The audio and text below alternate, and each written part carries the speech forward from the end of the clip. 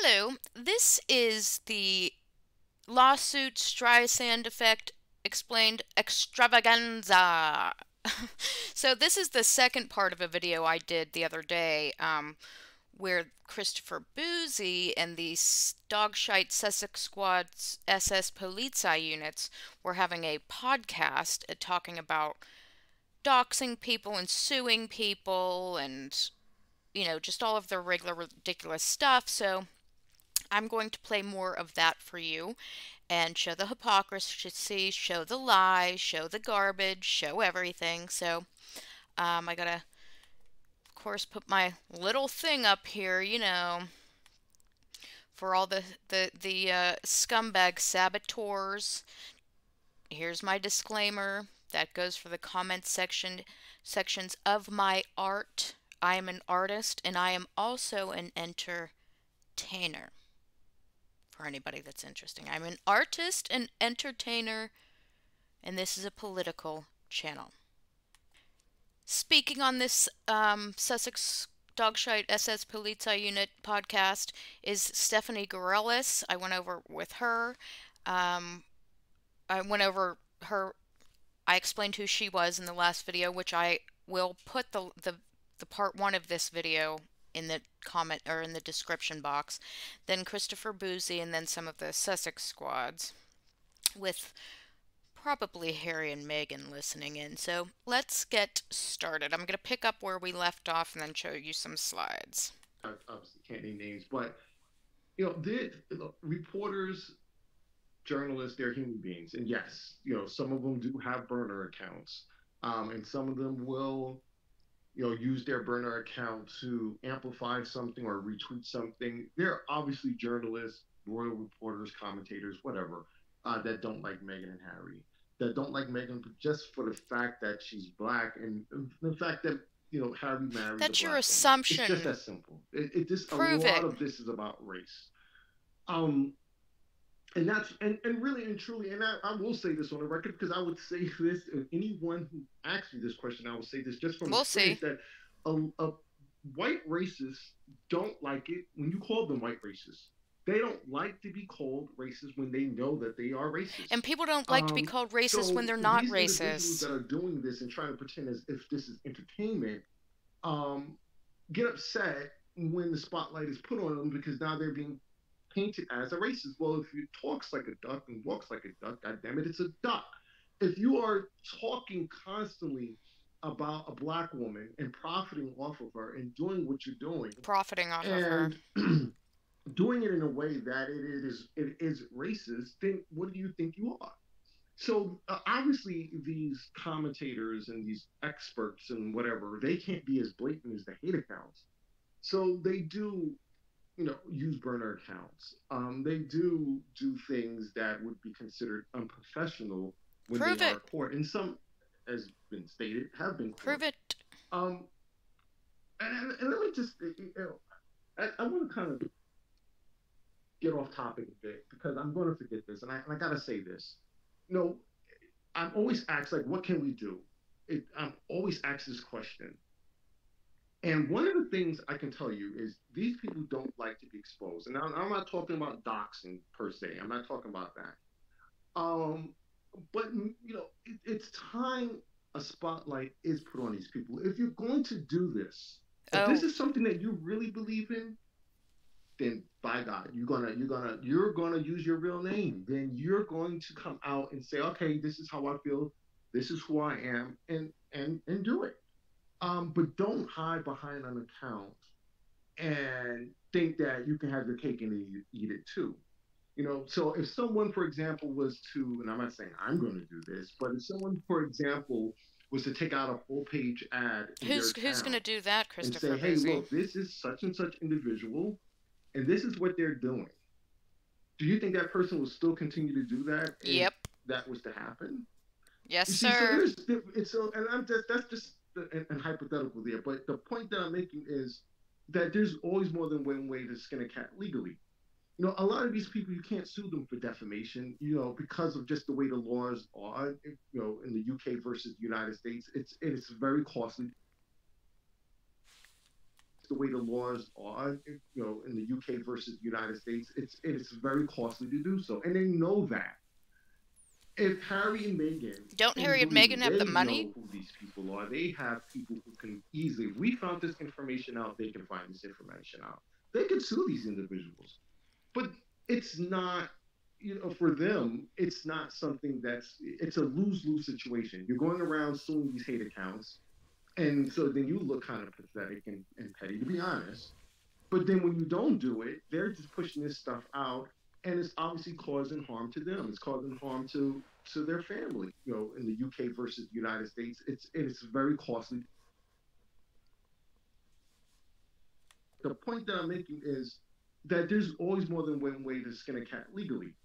A lot of these people, you can't sue them for defamation, because of just the way the laws are, in the UK versus the United States, it's very costly to do so. And they know that. If Harry and Meghan, and believe me, they know who these people are. They have people who can easily, if we found this information out, they can find this information out. They can sue these individuals. But it's not, for them, it's not something it's a lose-lose situation. You're going around suing these hate accounts, and so then you look kind of pathetic and petty, to be honest. But then when you don't do it, they're just pushing this stuff out, and it's obviously causing harm to them. It's causing harm to their family. So what do you do? You're between a rock and a hard place. So that's Yeah. why, that's why I say, like, what we're doing here in terms of the reports is to is to kind of do what Harry and Meghan can do, and we're not doing it on behalf of them. Hmm? Believe me, like I said before, I've never spoken to Harry, I've never spoken to Meghan, I've never spoken to a But you representative spoke to of theirs. somebody I We're showed not my being last paid by video. Harry and Meghan. We're not being paid by the Sussex Squad. We're not being paid by anyone. Um, I am just tired of this. I'm tired of people of color. I'll shut up. No, because they talk about, oh, Meghan is not really black, right? And so that's their way of trying to whitewash their racism. Yeah. Um, Meghan never did anything to these people, and this is something I said yesterday. Like, I don't care if Meghan is the best or greatest person in the world or the worst person in the world in terms of personality. It's not about that. Everyone is afforded some type of decency. Everyone. And I have not seen anything where I can say, well, God, like, well, geez, I can kind of understand where this hate is coming from. And that's no excuse. Like I said, no one deserves this much hate. I have not seen anything in the research that we've done that warrants this type of hate. This is something I said yesterday. Like, I don't care if Meghan is the best or greatest person in the world or the worst person in the world in terms of personality. It's not about that. Everyone is afforded some type of decency. Everyone. And I have not seen anything where I can say, well, God, like, well, geez, I can kind of understand where this hate is coming from. And that's no excuse. Like I said, no one deserves this much hate. I have not seen anything in the research that we've done that warrants this type of hate that's Megan. This unadulterated, irrational hate. Because it's become a soap opera. They dehumanize two people complaining, but it's beyond Harry and Meghan in a lot of ways because it is Black women, women of color who are most being targeted online, being called out our names like sluts and whores, getting death threats. Like Black women view she's getting death threats for speaking truth to power. It's that kind of stuff that needs to be dealt with because if they can do it to Harry and Meghan, they can do it to any of us. And like Christopher said, they look like losers going after somebody on YouTube. It's sort of like, don't you have anything better to do? But at the same time, when they don't do anything, it continues. So it's just really, it's a I don't want to say it's self-defeating cycle, but it's a vicious cycle that is taking place and something needs to be done. Christopher has stood in the gap. If nobody else will hold these people accountable, I'm glad that Christopher and Sentinel have made it possible that you're not going to continue monetizing off this hate. Twitter won't bring down the hammer, but I will. I will expose you like the roaches that you are. No, thank you, Stephanie, for that. And Harry and Christopher kind of brought this on and talked about the fact that Harry and Meghan probably cannot possibly sue every single hater account here.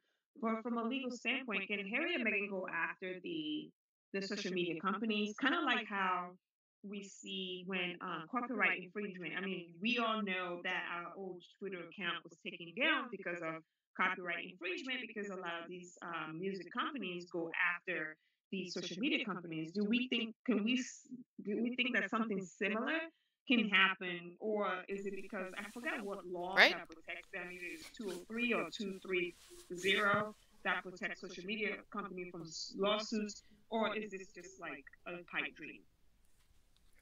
Yeah, so I, of course, This I is the am not lawyer that had to a leave speech early. expert, but as you said, there is that law that protects them.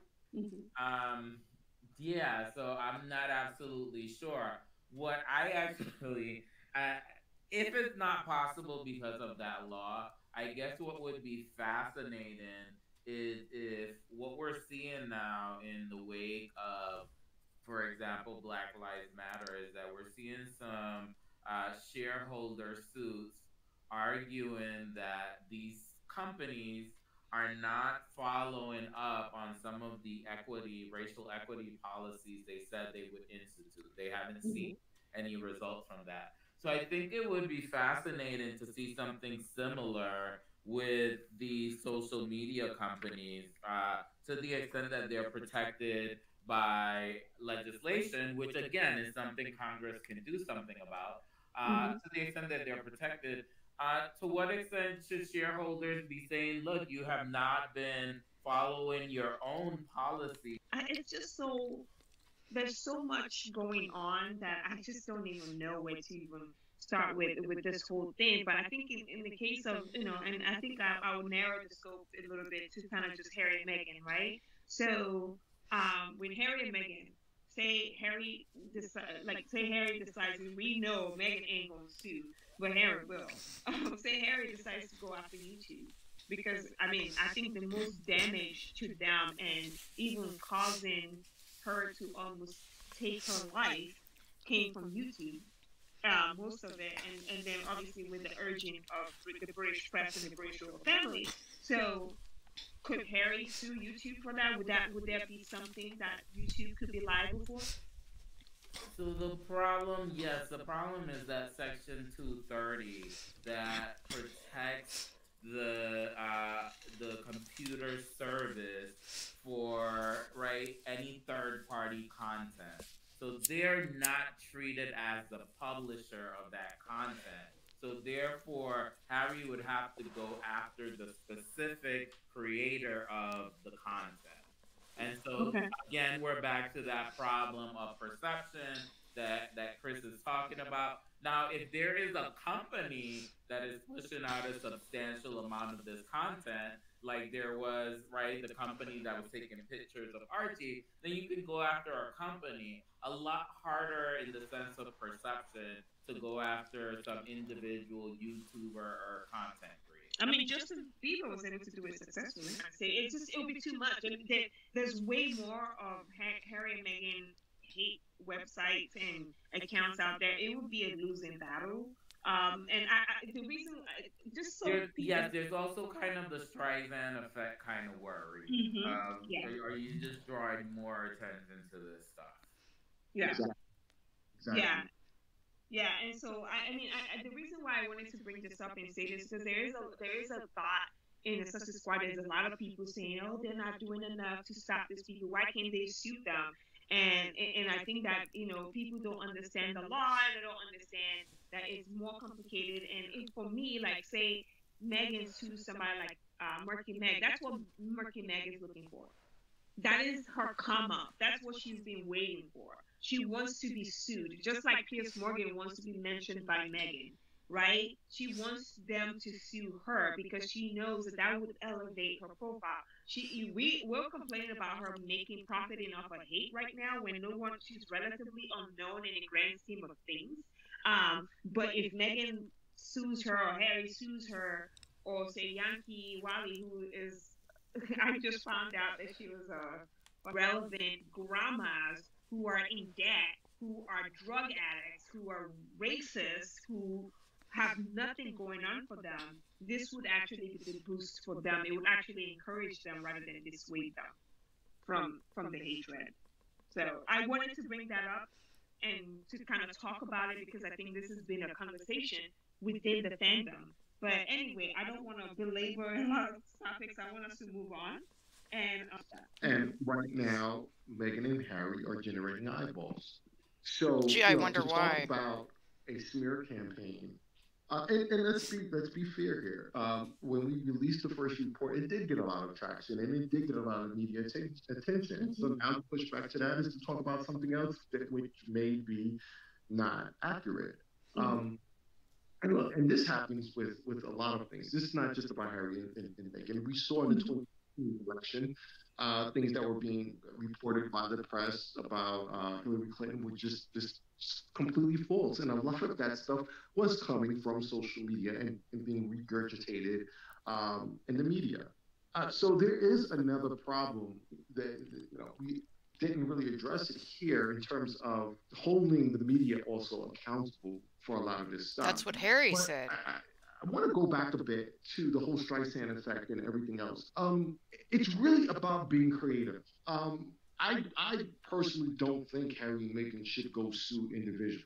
Obviously, I've stated that, but they could go after certain uh, maybe certain journalists who who are Angela obviously Levine. doing this, like who's obviously amplifying this.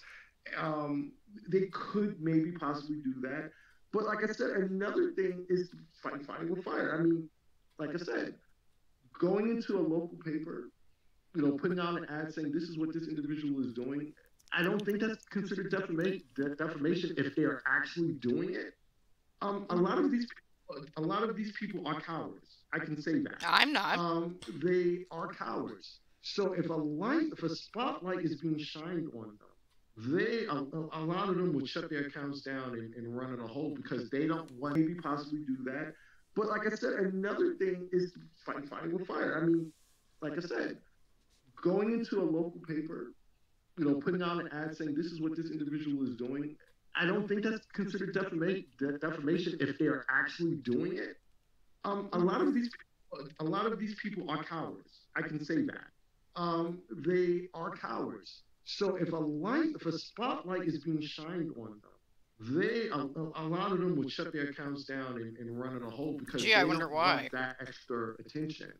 And that's going back to what I said earlier about Taz. She's behaving this way, and Yankee Wally and Murky Merc and the rest of them are acting this way because one, their income is being threatened now. If you have international attention being put on you, a spotlight being put on you, is YouTube gonna say, okay, we're no longer gonna monetize these channels?